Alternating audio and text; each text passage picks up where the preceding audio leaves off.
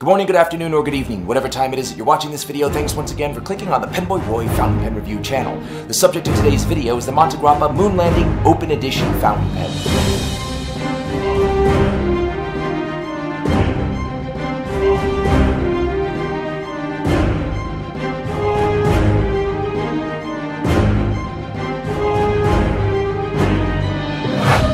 Before I get started, I want to announce that I've started a new podcast called the Pentertainment Podcast.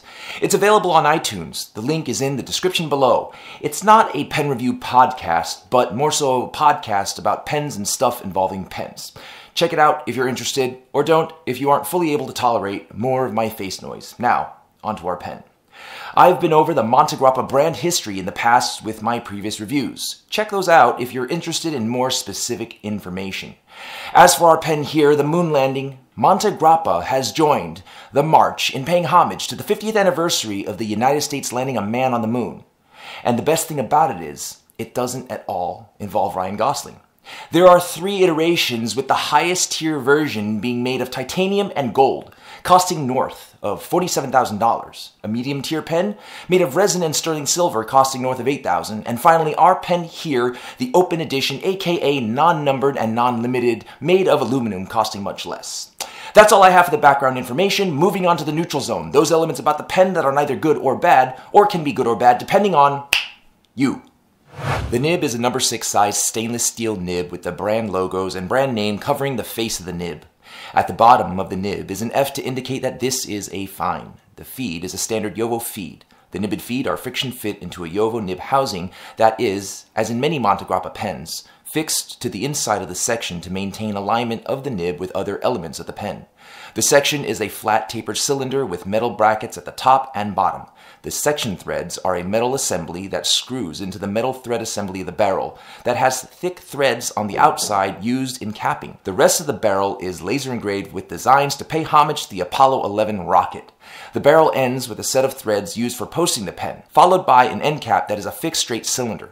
The bottom of the pen is a polished metal flat surface. The cap is tapered with a section designed to emulate the look of the Apollo 11, and, like the barrel, is laser engraved with designs to pay homage to the Apollo 11.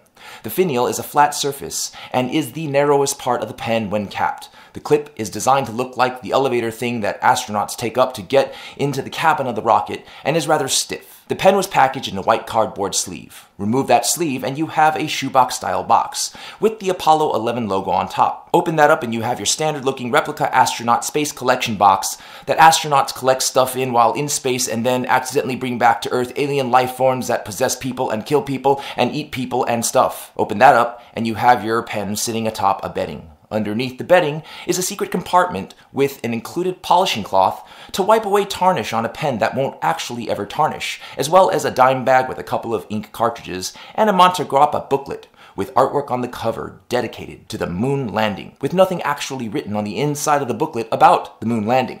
That's all I have for the neutral zone. Moving on to the good. Those elements about the pen that are good.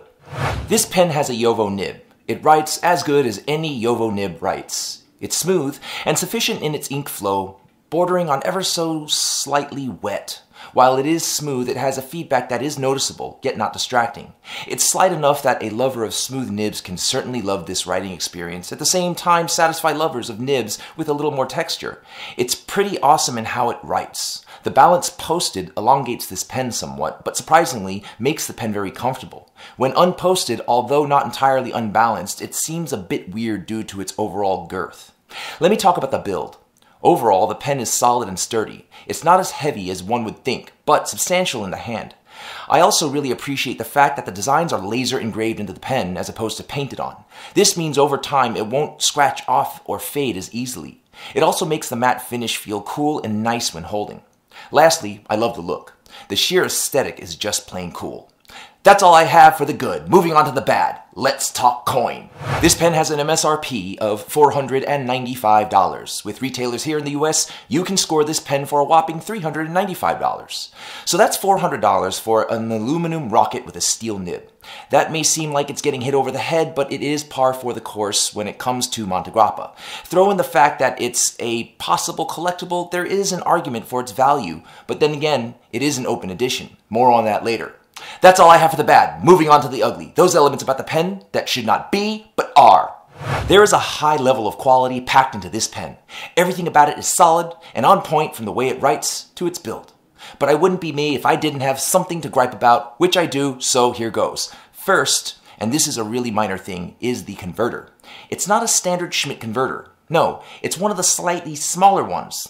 The reason for this is that the barrel can't accommodate the full-size Schmidt converter, and this pen being as thick and bulky as it is, it seems odd that there isn't more space at the end of the pen to accommodate the slightly longer Schmidt converter. There is also a nominal difference in ink capacity, with the one in our pen being slightly less, and although it's most likely not even noticeable, I know. And that's enough for me to bitch about it. Not a deal breaker, but there nonetheless. Next is the alignment and the engravings. Now, this may be isolated to my pen alone, but as I have said in the past, I can only treat the pen I have as a representation of the line as a whole. If you look at the alignment, you'll notice that the clip is slightly off-center with the gray bracketed markings on the barrel, and further down, the USA that's centered between the gray areas is not in line with the clip on the cap. It's very slight, but enough to be noticeable, and that sincerely drives me crazy. That's all I have for the ugly. It's high noon, decision-making time. Should you or should you not pull the trigger on the Montegrappa Moon Landing Open Edition fountain pen? So this is not the most clear-cut decision out there. There are a lot of factors to consider. For example, had this pen been a limited numbered edition, I could definitively say and easily say, yeah, pull the trigger on it. It's a collectible and it's limited, they won't be around forever, get them before they're gone, etc. But the fact that it's a regular edition and available for the foreseeable future, it's kind of like, well, okay, you got a pen that's a rocket. And the conversation as to whether you should jump on this changes, and the need for buying it immediately runs through a tired of criteria. For example, if you're in the market for a pen that's like, not a rocket, or have no interest in the moon landing, or think the movie First Man sucked, then this is not the pen for you. If you don't like the larger, clunkier pens, this is not the pen for you. If you're buying a pen strictly for its utility and the way it writes, then this is not the pen for you, since there are many other Yovo nib choices out there. However, if you're a person who appreciates history or collectibles or pens that are unique in design, or, you really like rockets, then this is an easy choice. Yeah, pull the trigger. It is certainly a well-made pen and it merits its cost for some, just not for everyone. That was my review of the Montegrappa Moon Landing Open Edition fountain pen. I hope you found it helpful. Thanks again for watching. Love you guys. Be well, be safe.